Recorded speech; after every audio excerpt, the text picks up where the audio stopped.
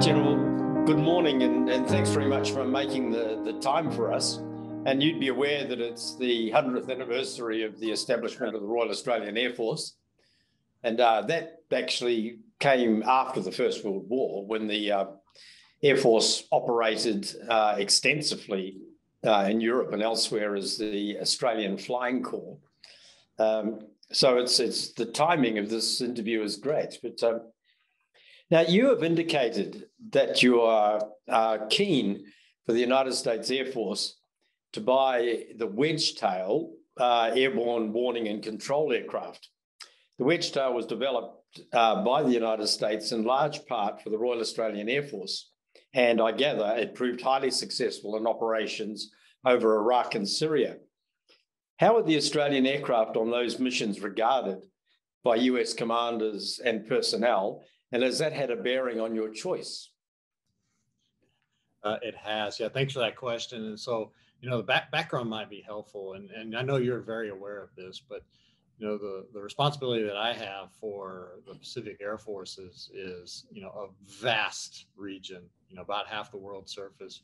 A lot of that's covered by water, and so there's not ground-based radars. And we certainly can get some situational awareness from space, but the fact is that we need to have an airborne moving target indicator, some kind of aircraft that has a radar on it or a sensor on it that can detect flying objects, and then network that information back to the Air Operations Center and shooters, for that matter.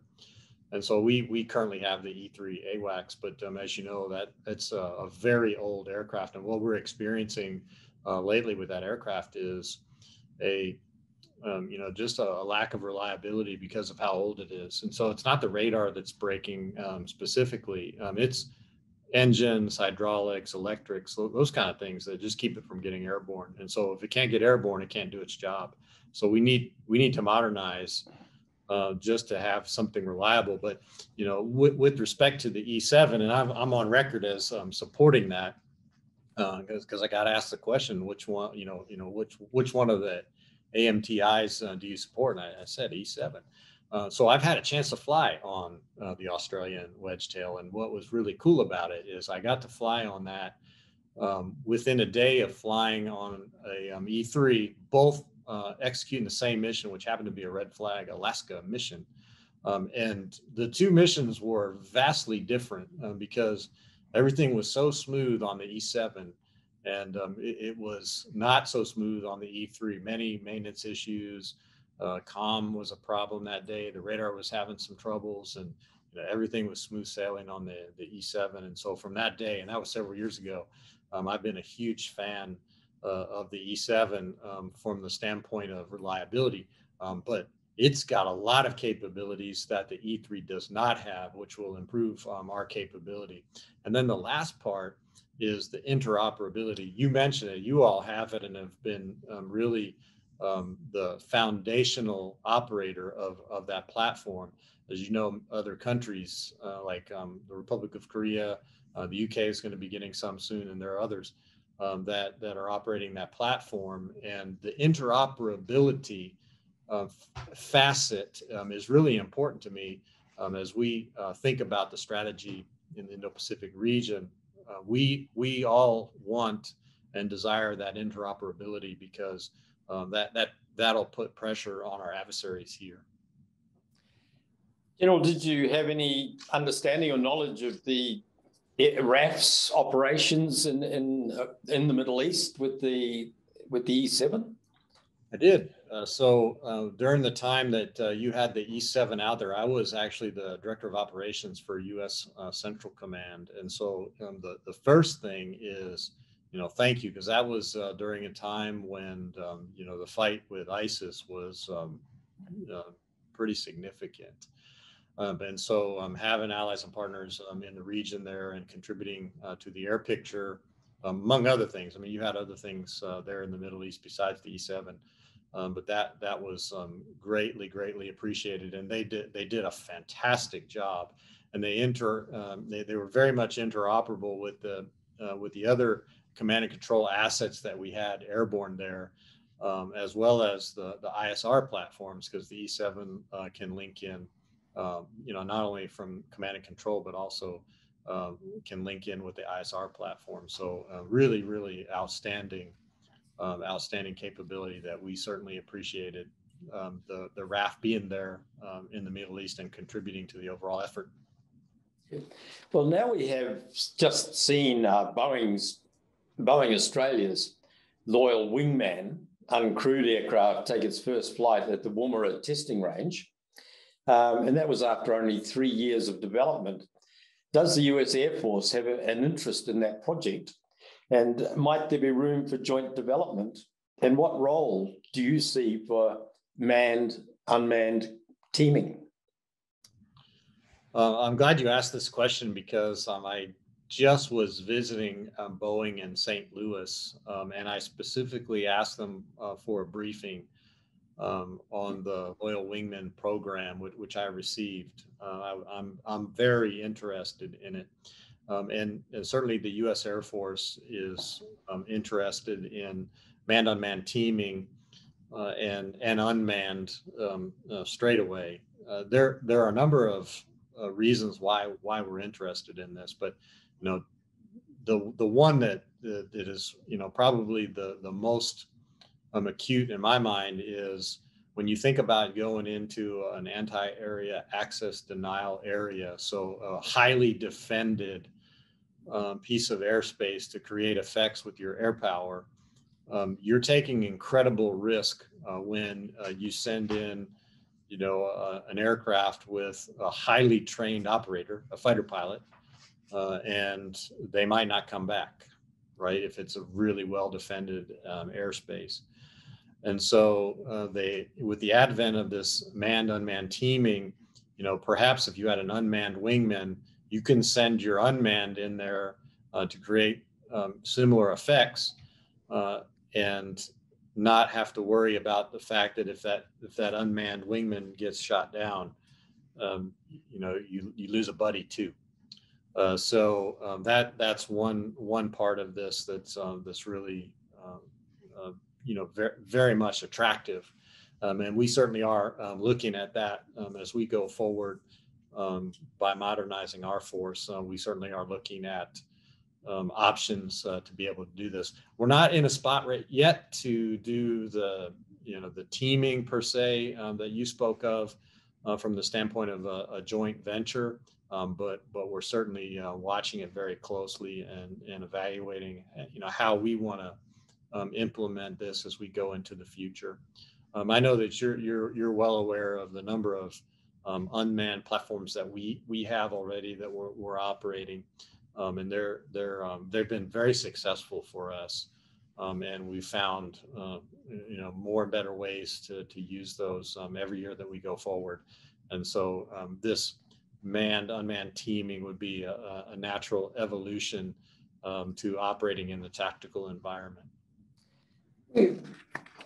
It may be entirely different for a United States commander like yourself, but we were quite surprised that they were able to do it so fast, from sort of decision to first flight taking 3 years. It seemed quite remarkable to us. I'm so impressed, and I'm really thankful for the leadership that the RAF has shown in this area, and I'm impressed also, and it is remarkable to see the speed at which this has happened, and we're in follow mode right now, and we're quite happy about that, because the Royal Australian Air Force has been a leader a number of times throughout history. One of them also is really one of the first 5th generation air forces, which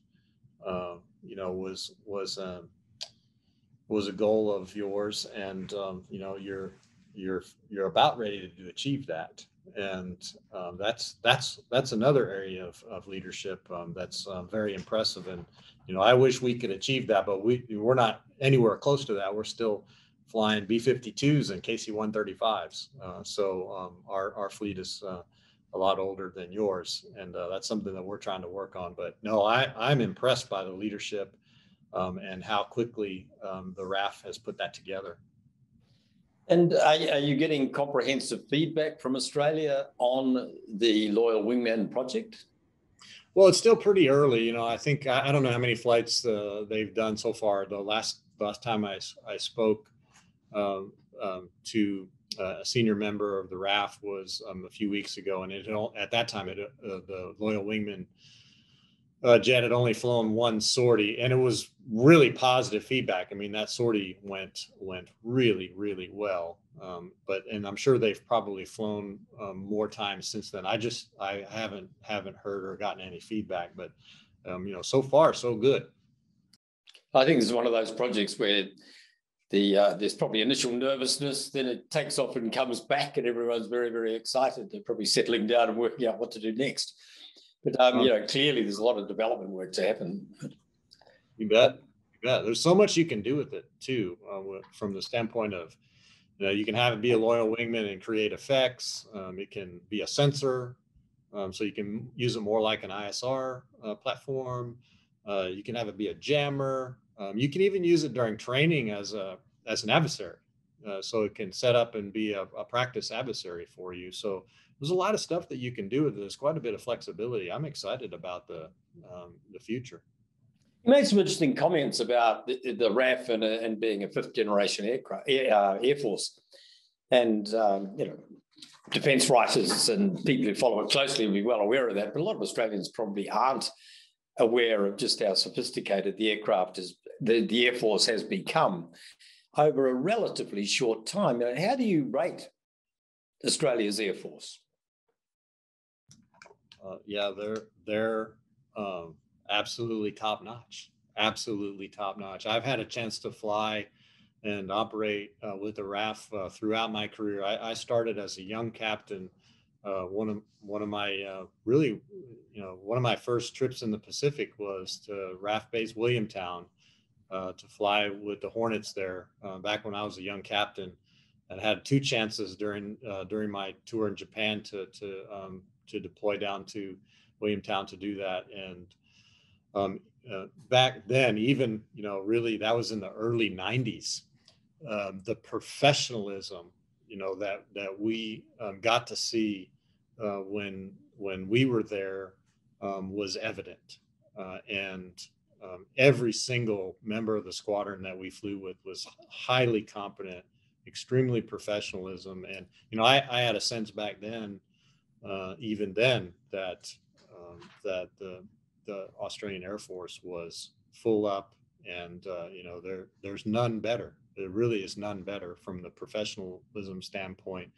And especially now, you know, fast forward, you know, almost really 30 years now, you know, you're leading the world in many aspects of putting together air power in a way that can create effects across a wide spectrum of you know, capabilities. That's impressive. And, you know, we're watching and following, frankly, from the United States Air Force standpoint in many ways. Right. Well, now the Pacific Air Force celebrating its 75th birthday, and the RAF is celebrating its 100th. And what do you see as the enduring ties that bind the two air forces? Yeah, so the enduring ties that bind the Air Force are the enduring ties that bind the two nations, and many other nations for that matter. And that is, you know, like-mindedness from the standpoint of our national objectives of, you know, freedom and democracy and the rule of law. Certainly for the Indo-Pacific region, Australia and the United States share the objective of a free and open Indo-Pacific and a rules-based order. And I think that's what binds the Air Forces as well. But then when you bring it back down to the military, there's also a shared vision of, you know, the appropriate use of force and not, you know, when it's not appropriate. You know, those values are shared by the two nations. as well as, you know, how to go about that. And so we're certainly interoperable in so many aspects of putting together air power packages. And, you know, if you had RAF F-35s or you know, Growlers, F-15s, F-16s, F-22s, they would have no problem operating together even today. And so from that standpoint, the interoperability and the ability to achieve objectives together, and we practice often, and lately because of COVID, not as often as we'd like, but still we've been operating. We still have the capability to execute, you know, even on short notice. So I'm sure that is one of the main strengths that we have between the USAF and the RAF. Would you like to see any particular areas of interoperability grow? You know, we're doing pretty well with that, and I have a frequent chance to talk, as well as my staff has a chance to talk with the RAF headquarters as well, to discuss ways where we can improve, and so the dialogue's really strong.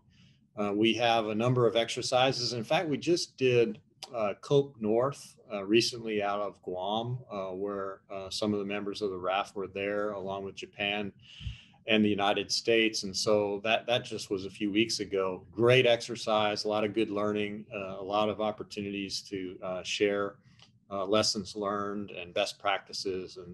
And we did that all in a COVID environment safely, I might add. So, you know, everybody got into Anderson Air Force Base, Guam. Everybody was tested. We kept a working restriction of movement for the exercise participants, and you know, except for one observer from you know, one other country, we had no COVID cases at all, and so that was really good from the standpoint that we got a chance to operate together, but also that we could do it safely without spreading the disease. So all that was really positive. So, you know, as we go forward and we have more opportunities, perhaps later this year with Talisman Sabre and other exercises, we'll have more chances to improve upon what we can already do. But, you know, it's that continuous improvement by exercising together and debriefing and learning what you can do better, and then applying that on the next mission. That's how we continue to improve ourselves and continue to improve our interoperability. And that's the benefit and the value of training together as often as we can, so that we can continue to get better.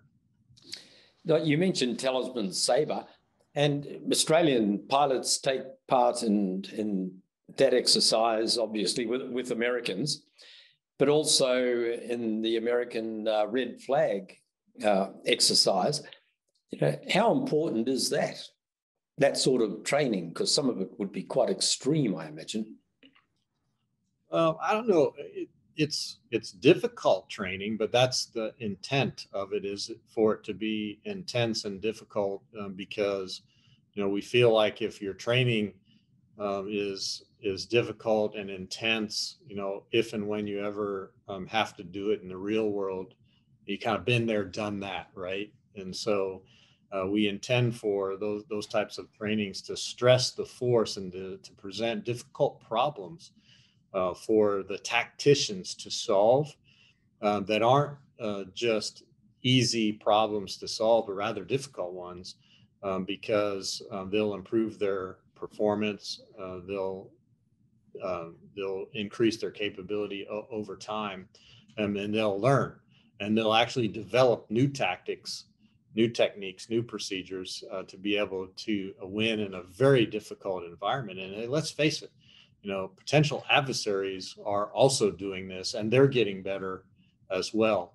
And so if we're training to what they could do 20 years ago, you know, we are not making the best use of the assets that our nations have provided for us to defend them. So we absolutely need to make this difficult, because our adversaries will will try to make it difficult if we ever get into a conflict. So that's why it's so important to do this on a high end, as well as frequently, because these are skills that are perishable oftentimes, and we want to make sure that we're proficient at these events as well.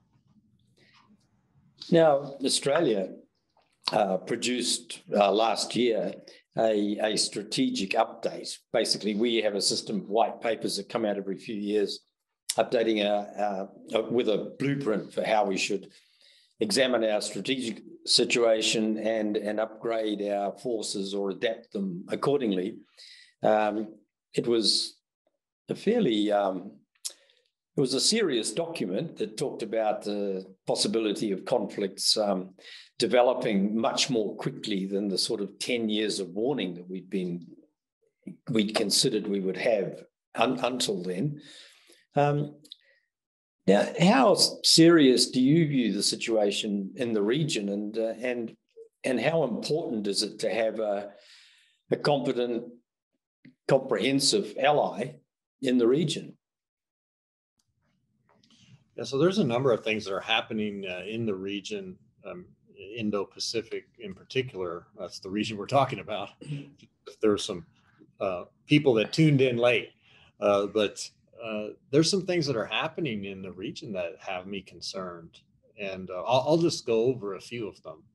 You know, one of them is what recently happened in Hong Kong. So, you know, previously the Chinese, and when I say the Chinese, I'll say Chinese a few times during this. What I'm really talking about is the Chinese Communist Party, not necessarily the Chinese people themselves, but the Chinese Communist Party had promised the people of Hong Kong that they could exercise democratic principles inside of Hong Kong. And of course, we saw very recently they went back on that promise and have made it illegal. That's one. We've seen some friction along the border with our friends in India, where they took over some territory that the Indians claimed. And we feel like that's not in accordance with international law and certainly is abrasive to one of their neighbors. We've seen them in the South China Sea and the East China Sea, either taking over islands that didn't belong to them, or building new ones from atolls or sandbars or whatever. That's certainly not in accordance with international law. We've seen them exercising economic coercion. When they don't like something that a country has done, they impose pretty aggressive economic measures to place cost on that country. An example, when the Republic of Korea agreed to allow the United States to put the THAAD into the peninsula, a totally defensive weapon, which China really shouldn't have had problems with. They cost the Republic of Korea millions, maybe even billions of dollars, because they weren't happy with them. And then, you know, the predatory lending processes that we've seen around the region, where they lend, you know, a bunch of money to nations that need help with one thing or another, knowing that they can't pay them back, and then use that as leverage to get something that they want. I call that buyer's remorse.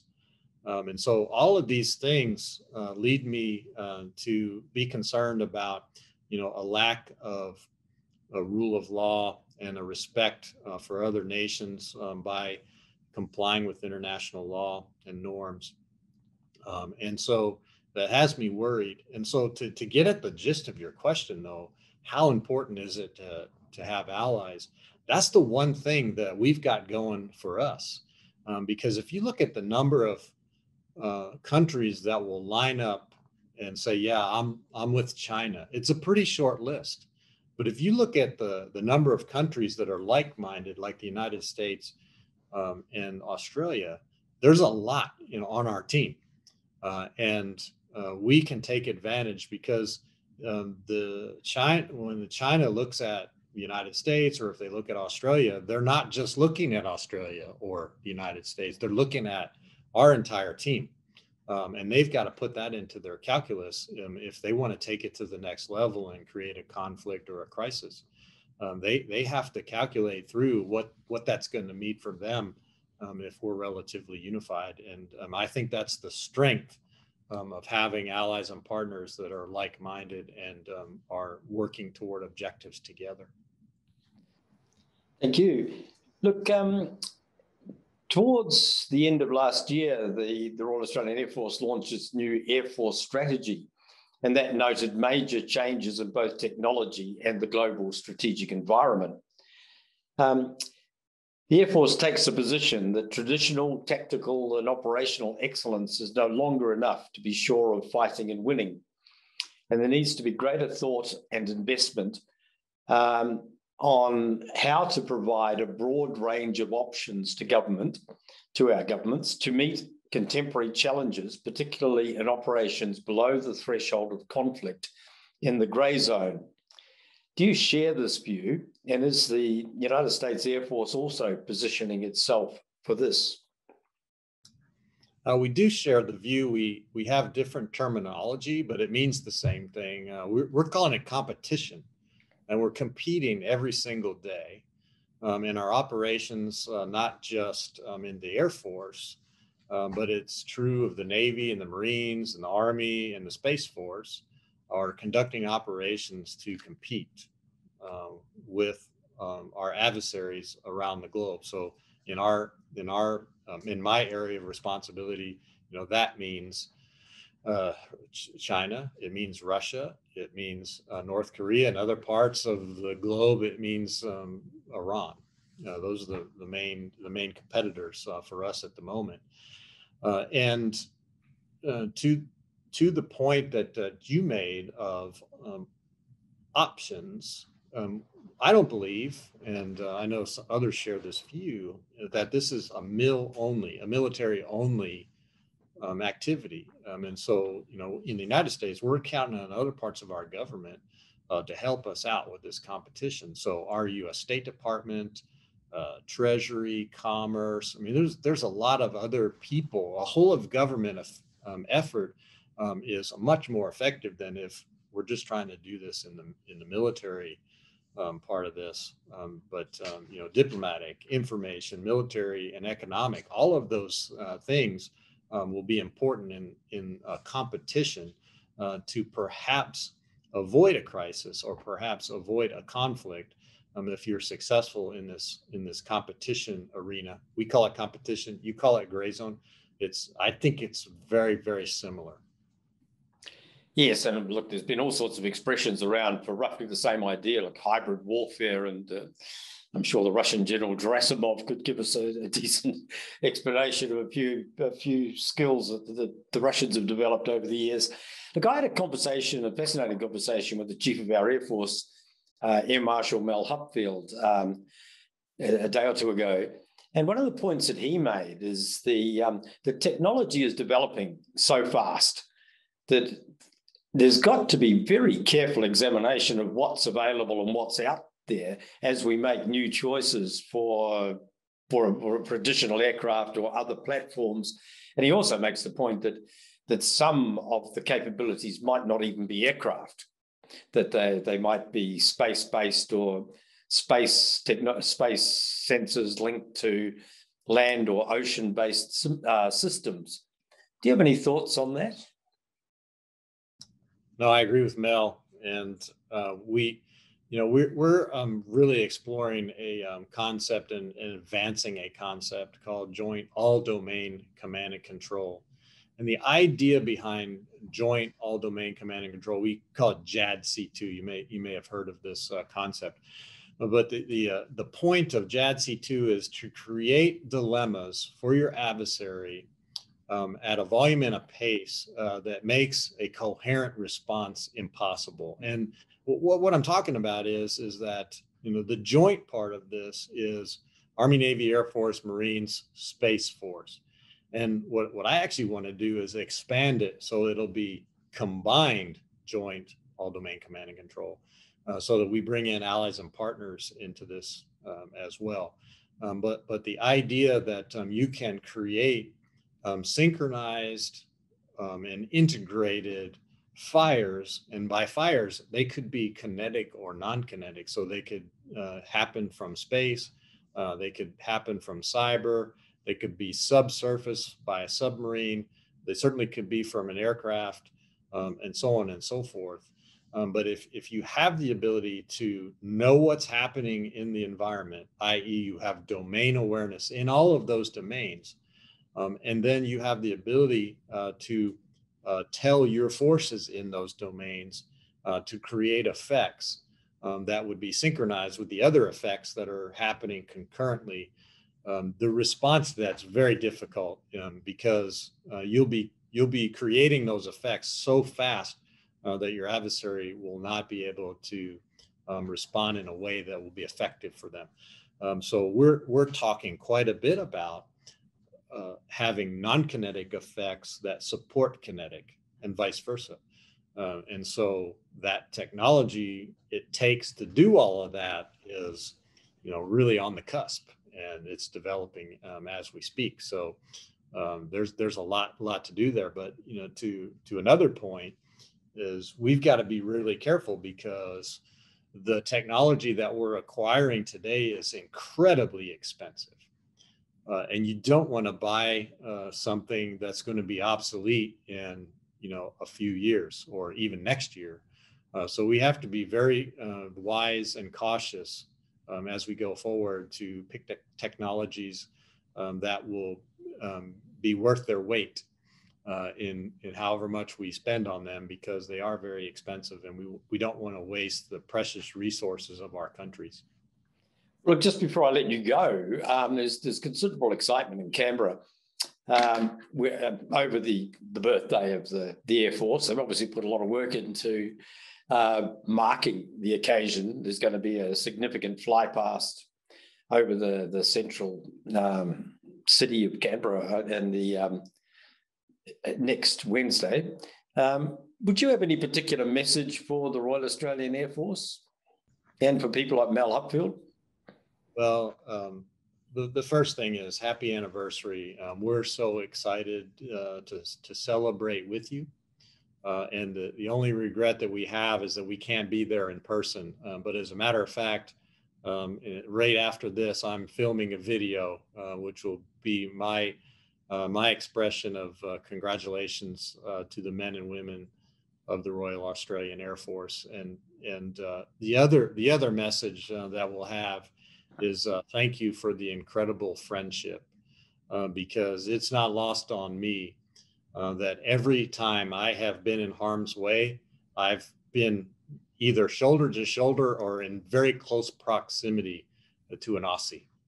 And what that says to me is that we share values, and we're willing to commit, our nation's treasures, which really are our young people, to further peace and stability and freedom around the world.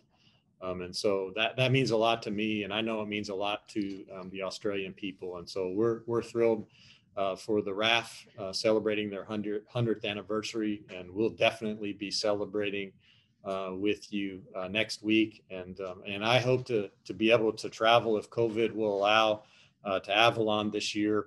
If we're going to have, I'm hopeful that we'll be able to have that. And I know we'll carry on the celebration even into September, or actually it's November, I think it is November. So it'll be fun. General Wilsbach, thanks very much for your time. And it's been fascinating chatting. Oh, it's been fascinating chatting with you, Brendan. So thank you so much for your questions. They were great questions. I really enjoyed my time with you. And like we said earlier, if you have any follow-up questions, please don't hesitate to re-engage with us. We'll be happy to answer them. Thank you very much. Take care. All right, you too. Bye-bye. Bye-bye.